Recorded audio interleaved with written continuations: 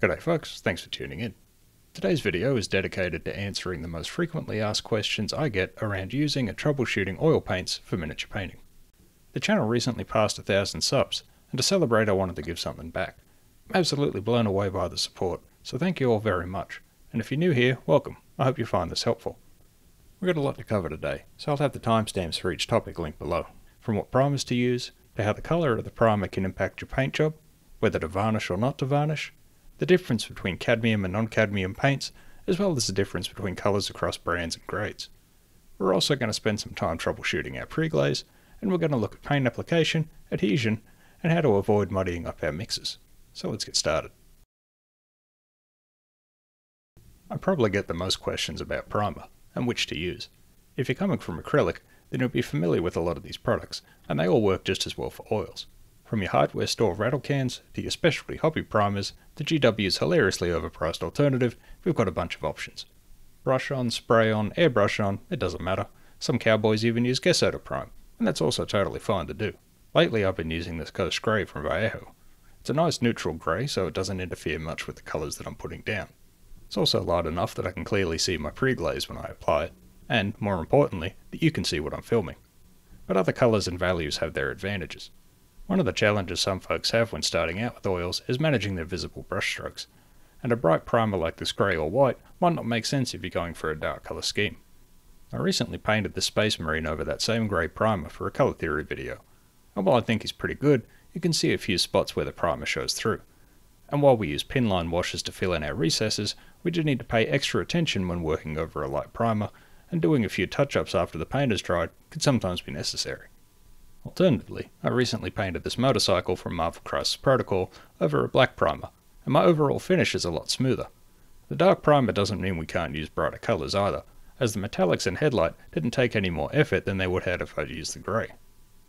So when it comes to the colour or value of a primer, whether it be white, black, or something in between, I recommend picking something that complements your colour scheme, as that'll make your painting life easier and ultimately more enjoyable.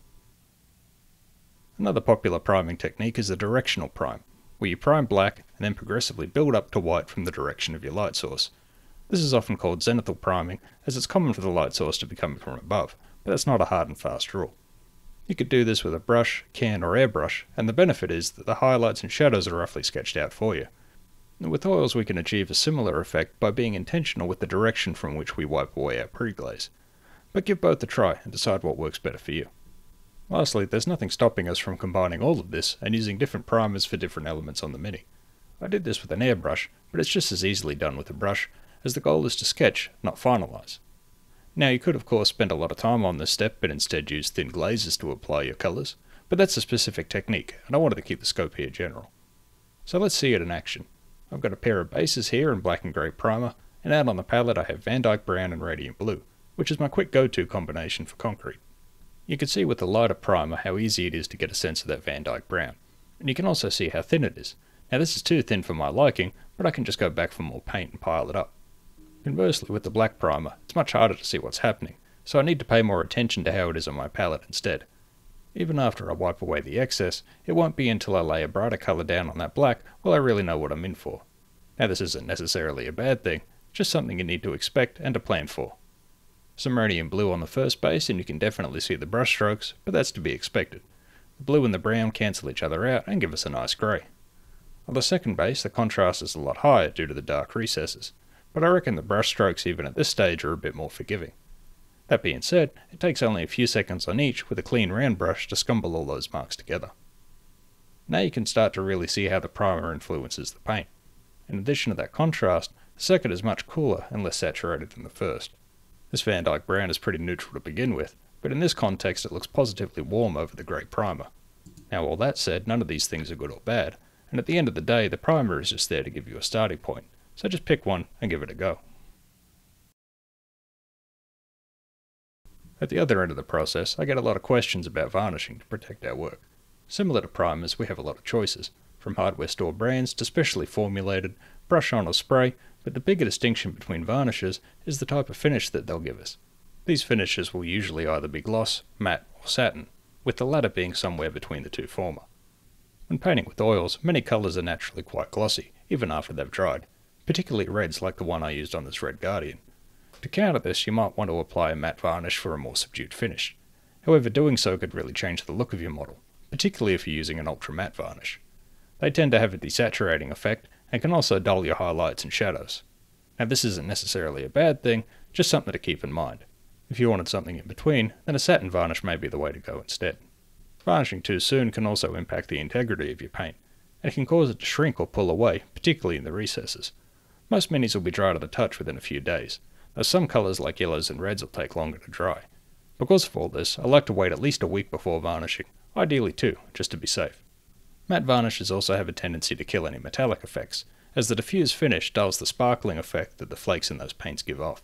I have a video on this where I revisit this marine to restore what was lost in the varnishing process, and you can find that linked here. That may sound like I'm against varnishing, but I'm really not. Coming from acrylics, where colours tend to dry more matte, it's been a process finding what works for me. As oils tend to be a lot more durable, an argument can also be made against varnishing altogether, but I find having more control over the finish has value, and more protection is never a bad thing. My advice is that if you're happy with the finish, then leave it. If it's too glossy, give it a couple of weeks and try a satin varnish, and then follow it with a matte if it's still too shiny for you. And if you're painting any areas with metallic paints, perhaps paint those after you varnish the rest of the model, or varnish your model with a brush so you can selectively target those other areas. While the names of oil paints tend to be a lot more standardised than they are in hobby acrylics, you won't find any Orc Elbow Green for example, there still can be differences between brands. Take these Van Dyke Browns from Gamblin and Winsor & Newton. You can tell by the swatch alone that they're different, despite having the same name. Thankfully, oils usually come with pigment information, and if we look on the back, we can see that the Winsor & Newton contains PR101, a red pigment, in addition to the black and brown that they both share. So let's see what this looks like in action. I have the Gamblin on the right and the Winsor & Newton on the left. The Gamblin seems quite thick out of the tube, and it's pretty dark. The Winsor & Newton on the other hand is thinner, slicker, and much brighter and more saturated. Admittedly, we could have inferred these last facts from the tubes themselves, but it's always useful to see things for yourself. What we couldn't tell, however, is how well they stain, so let's try that now. Unsurprisingly, the darker colour is a stronger stainer, but the other one still holds its own. Both could make for a good foundational colour, though the value, saturation, and overall potency of the Gamblin to me would make it much more versatile. As well as the differences between brands, oils can also differ between grades. I have here a student grade Viridian Hue, along with an artist grade Phthalo Green, both from Winsor & Newton. Now while they do have different names, the swatches are suspiciously similar, and if we look at the pigment information, they're both pigment green number 7. So what's different about them? Usually the higher grade means a better quality of pigment and binders, as well as the amount of pigment used. That being said, the student grade is cheaper, so if it performs close to the artist grade, then we could stand to save ourselves some money. Starting with the Viridian Hue, it goes on pretty thin, it's quite transparent, but it's still a nice looking green. Now for the Phthalo. Very similar in hue, but thicker and darker due to the better coverage. And as expected, it's a better staining colour, but that doesn't mean the student grade is unusable. Far from it, and you could make it work with just a bit more effort. Next I want to talk about cadmiums and paints in general that have metal additives, as there's usually a big difference in both price and quality between these and their substitutes. I have a student grade cadmium yellow pale hue, and 2 artist grade yellows, one with cadmium and one without. Now these aren't all the same pigment or brand, but I wanted to demonstrate what a difference both the metals and the grade can do to a colour, over a black primer, because yellow over black won't keep any secrets from us. So no pre-glaze or thinner here, we're just going straight in with the student grade faux cadmium. Now for yellow over black this is still pretty good. Yellows tend to shift towards green over black, so this is expected, and it gives us an idea of how transparent the paint is, even though it's still covering fairly well. Now for the real deal. New brush, no thinner, but I'm still wiping off the excess as we're not going for impasto here. Look at that. Amazing coverage, barely any green shift at all, just good, robust yellow. But comparing a real cadmium to a student grade substitute isn't fair, so let's try the Radiant Lemon. I wish I had something closer in hue to compare with, but it's still a yellow of a similar grade, and we can still compare its coverage and its opacity. Both are looking pretty good. I'd say somewhere in between. They're closer to the cadmium than the student grade, but another thing we can test is how well they mix. I picked indigo as it's a fairly robust paint and one of my go-to foundational colours. We can use stronger paints like this to shore up issues with others. Even though the faux cadmium doesn't do too well on its own, it still makes for a nice green when mixed in with the indigo, and you can see that the coverage is pretty good too. Now the true cadmium, being a lot more powerful, requires far less to get a green. and you can see how well said green just pops a little bit more than the other, and is a lot more opaque. Lastly, the radiant lemon is going to give us a very different green, but the coverage and opacity is again closer to that of the cadmium than that of the student grade. So if you're hesitant about using cadmiums, then an artist grade or higher alternative would make for a great middle ground. And if you're struggling with some of the student grade faux cadmiums, it might be worth upgrading. Another painting question I often get is, what do I do with my pre-glazes and staining? Again, I'm going to use this Winsor & Newton indigo to demonstrate. Generally, darker colours are stronger stainers, but not all paints are going to stain, and some will do so better than others, so I wanted to show you some techniques to get the most out of them. First, I'm going to apply it straight from the tube, with no thinner added. The lack of thinner makes it a bit harder to push around and get into the recesses, but we can still get good coverage with a bit of effort. Now, even if I wipe it away immediately with my makeup sponge, we still get a decent stain, which would be even stronger if we let it sit for 5 to 10 minutes. So keeping your paint thick is one way to maximise your staining potential. Conversely, if I added a brush load of thinner, you can see that even though it gets in there more easily, it's much more transparent, and if I wipe it away, there isn't much left behind at all. Now let's meet it halfway, layering on thicker paint, keeping in mind that there's still thinner on that pauldron. We're left with a stain that's somewhere in between. So with your pre-glaze, you want to find a balance between paint thickness and ease of application. I mentioned that leaving your pre-glaze on for a time can also increase its staining potential. I'm going to put some heavily thinned indigo on the helmet and let it sit for 10 minutes. Even this diluted, a bit of time can leave us with something to work with. So if you've used too much thinner and don't want to wipe it away or add thicker paint, try letting it sit for 10 to 20 minutes and see how you go. At the end of the day though, I'd argue that the amount of stain isn't necessarily as important as the simple presence of a pre-glaze, to give your subsequent layers something to interact with and be influenced by. If I take some undiluted white paint and apply it to each section, you can see that the pre-glaze is still having an effect, and the biggest difference is in how easily it's adhering and blending, due to the relationship between the amount of thinner in the paint on my brush and that on the model. Which brings me to the last topic for today, paint adhesion. Arguably, two of the biggest challenges with adopting oils, especially when coming from acrylic, is paint adherence and avoiding mud. Mud refers to a desaturated or muddy look that usually comes from overworking your paint, and while it's not inherently a bad thing, it can take a bit of getting used to. Both of these things are related, so I'll show them together. First, I'm going to apply some indigo straight from the tube, as before, but I'm not wiping it away. Then I'll grab a touch of cadmium yellow, also unthinned. Now even when I first apply it, it's already mixed into a greenish tint, and if I work it even just a little, it gets even more green and less saturated, even with all that cadmium. This is fine if it's what I wanted, but what if I wanted yellow? If I take just a touch of thinner and apply it in one stroke, look at that. And even if I come in and feather that edge out, my blend is far more yellow than the first try. This is because thinner paint sticks to thicker and vice versa. This rule allows us to paint in layers, even wet into wet, and with practice you can complete an entire full mini of complex hues and values without waiting for parts to dry.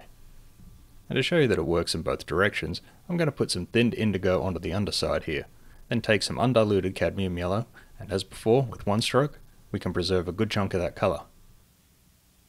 Now you could get an even better result by using separate brushes, but I wanted to show you that it's possible even without, as paint consistency is the key factor here. It's not an exact science, but you can count on it as a rule. And again, if I thin down this yellow and apply it to the thinned indigo, it adheres a bit, but with far less intensity. Now as for mud, the biggest cause is overworking the paint. Often in the pursuit of a perfect blend, we can go overboard, as each brush stroke further mixes the paint and any thinner present. Now this is an extreme example, but it can start off gradually before snowballing like this, and so it just takes practice and trust in the process to avoid. It can happen on the palette just as easily on the Mini, as picking up this yellow on my indigo stained brush only becomes more of a problem the more I work it in. So let's try it with a clean brush. So now we have fresh paint over thin paint, and I can come in with a clean, dry, round brush to blend with, but I'm only blending the outermost edge to get that nice gradient. If I wanted it more green, then I could blend in the rest, but I like to build up to this as it's always harder to go forward than back. Now if I want to add more yellow, that same paint suddenly isn't sticking. This is because the blended section is thicker due to what we just applied. So with barely a touch of thinner, we'll try again. There. But again, the more we work it, the muddier things will get. This process can be useful when exploring and adjusting, but it can be real easy to get caught on that blending treadmill, especially with the final highlights. My advice is to take it slow just a few taps on the edge of your gradient, and then reassess.